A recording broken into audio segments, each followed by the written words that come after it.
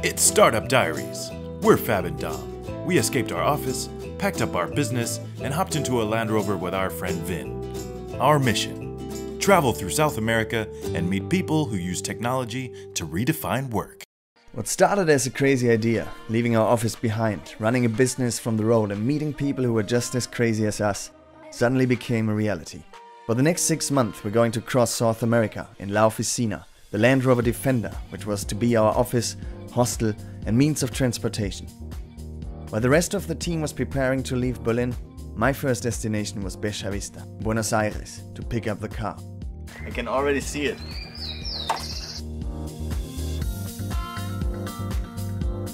Y las llaves están acá, ¿no? Acá están las llaves, todas tuyas. Gracias. El momento. Muy bien. Es tanque del militario con esto. Sí.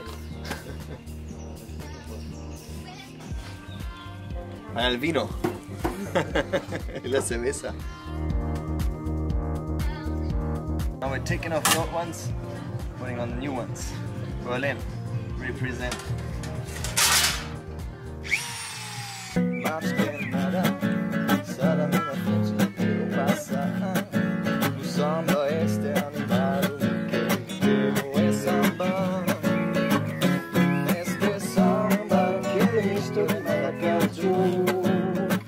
This is the first time we're going to start this tank out there.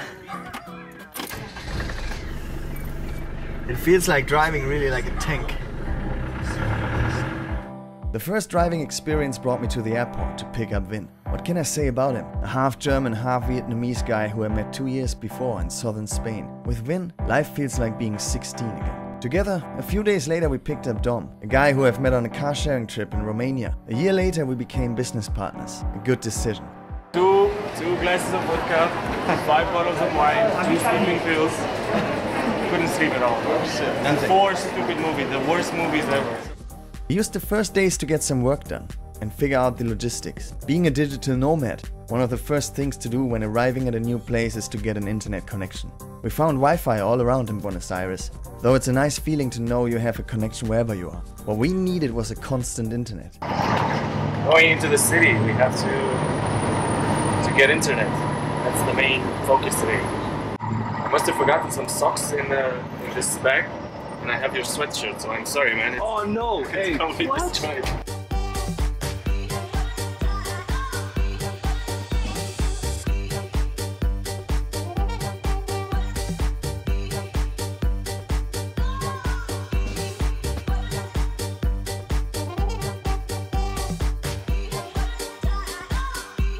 SIM cards with data volumes need to be acquired, eventually ending up with a collection of cards that after your trip you can proudly glue to a page in diary. It was too easy, I guess.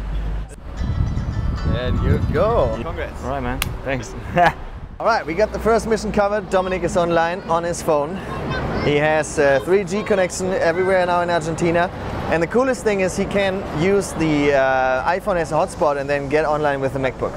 Second mission today is to change money in Cayo Florida, which is the official, unofficially legal way to change dollars and euros on the black market. So let's see if we find someone.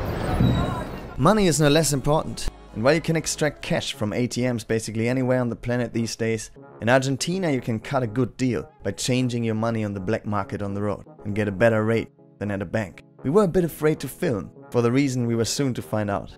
So they're doing some math. It seems like they didn't like the exchange rate I proposed. Yeah. Por 15.50 lo hago. Lo que pasa es que nosotros lo estamos vendiendo a 50, a 15.50. Pero hace 3 días cambié por 15.80. Sí, pero bajó. Hoy bajó el dólar. Entonces, hoy dólar se paga 12.80. Sí. Se estaba pagando a 13. 15.50. 400. 400. We noticed they saw Vin holding the camera, but hey, what can 2 geeks do, right? In the end we were lucky, only Vin got hurt.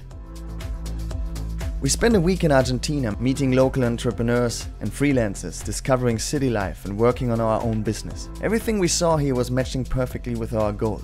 Taking work into your own hands, following our passion and having the freedom to travel and create the next kick-ass world-changing idea. We met people who were writing cool stories for their lives, and this was the kind of crowd we were chasing.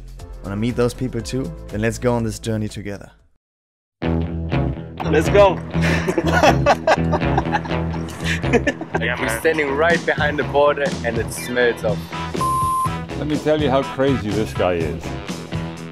So far we broke our first microphone.